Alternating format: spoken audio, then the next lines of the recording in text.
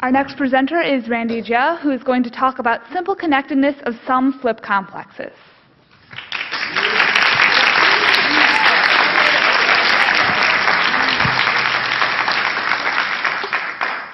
Simple. I don't know about you, but it took me one entire week of reading math papers to understand what this title meant. So, I'll explain this title to you, but to do that, you have to file this title away in the back of your head. Because right now, I'm going to take you guys all on a journey. But not any kind of journey. It's going to be an RSI odyssey.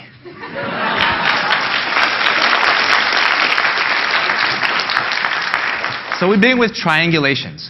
A triangulation is a set of points, P, that is a complete subdivision of P into basic triangles.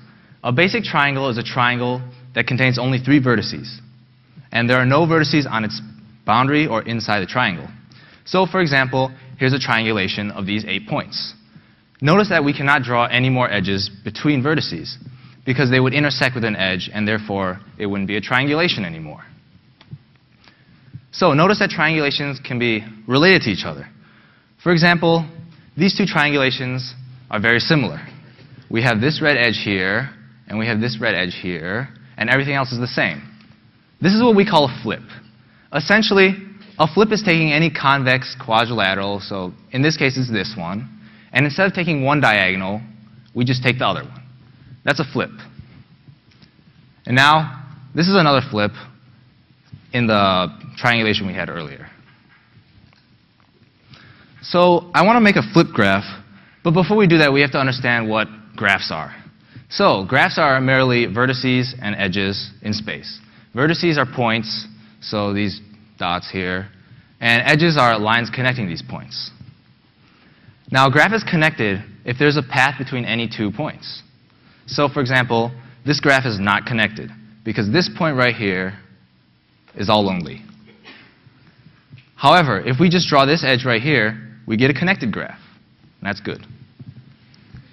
So, the flip graph of a point set P is a graph for which each vertex represents some distinct triangulation of that point set. And 2 vertices are adjacent if the 2 corresponding triangulations differ by exactly 1 flip. So what does this mean?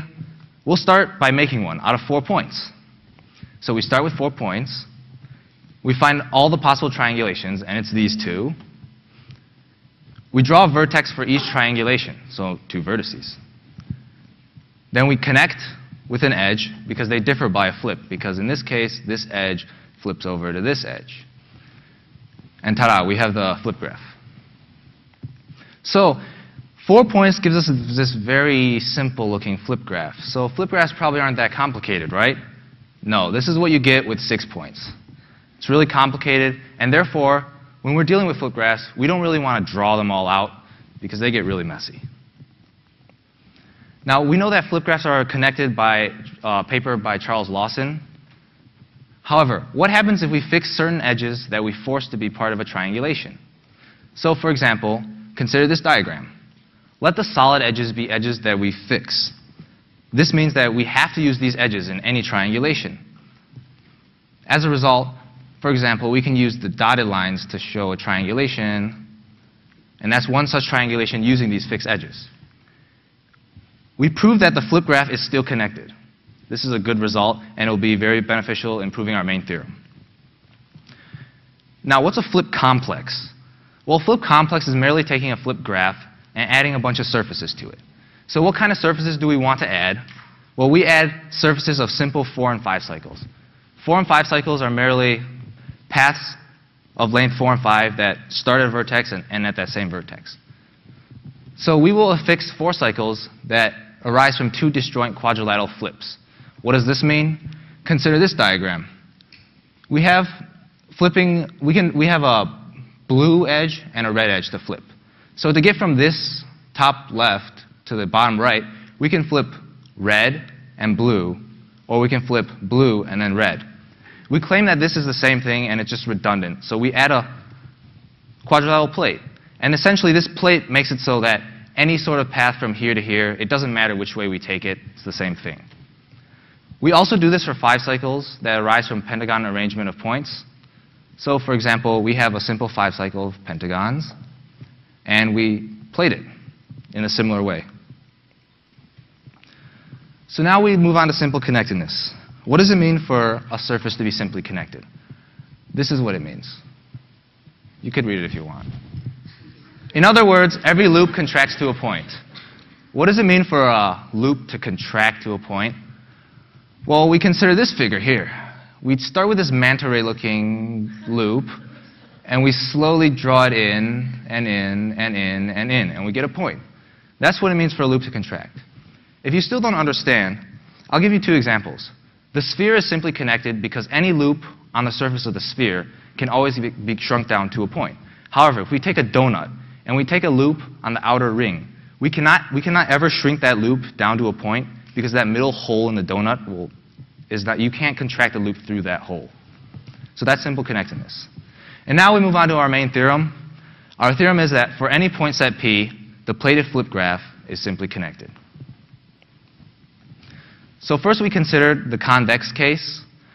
The convex point set case merely is a bunch of points that if you were to connect the outer boundary, we would get a convex polygon.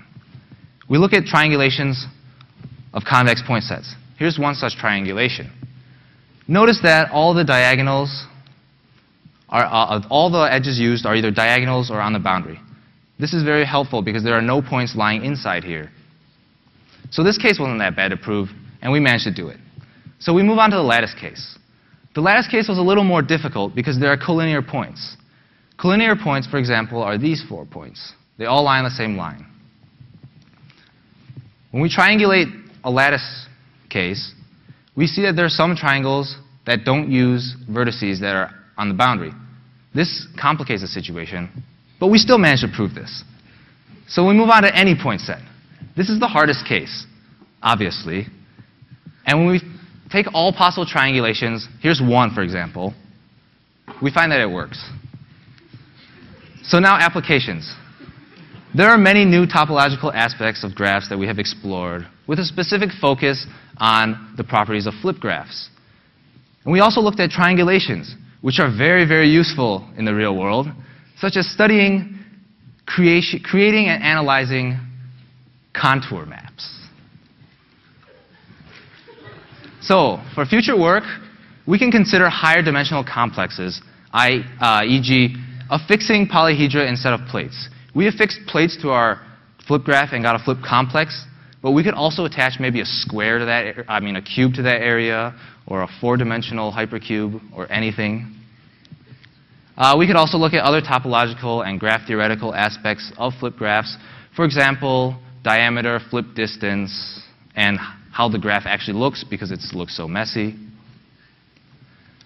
And acknowledgments. I'd like to thank my mentor, Mr. John Lesieutre, my tutor, Dr. Rickert, Tanya and Professor David Jerison for being the best, Jody for editing, helping me out on my paper and presentation, and Akshay, Wenyu, Jan, Kevin, Jacob, Elizabeth, Brian, Ben, Dr. Ann Lai, PhD, Kate, Gabriel, Adam, Jenny, Janet, Kartik, Amrith, David, and Leon, and everyone else. I'd also like to thank Mr. Paul Sagan and Dr. Tom Layton of Akamai Technologies for sponsoring me and giving me this opportunity. I'd like to thank the CE and RSI and MIT for making this experience possible. Thank you.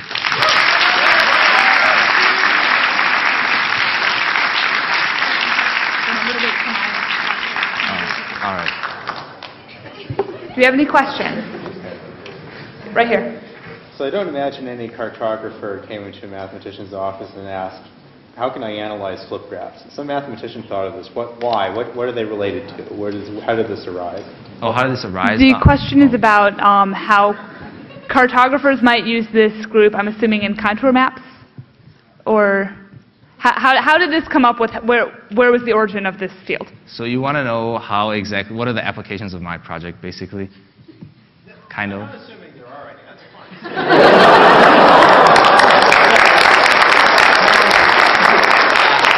What he said was that he's not assuming there are any applications. That's fine. I'm just it's connected to something. There's a history. There are other concepts it ties into that cause someone to think of it.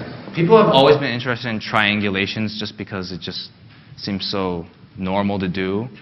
And so when they look at, they study how triangulations are related to each other, and I guess that's how flip graphs arise. And were you asking about contour maps? Contour maps are made up of triangulations, but I'm actually not exactly sure how they are related to flip graphs at all. Right here. Are there any practical applications? This question is about applications, and? No, there are not any practical applications. This project is... For speeding up graph theory algorithms? Perhaps. You never know with mathematics. I mean, maybe one day this can cure cancer or something.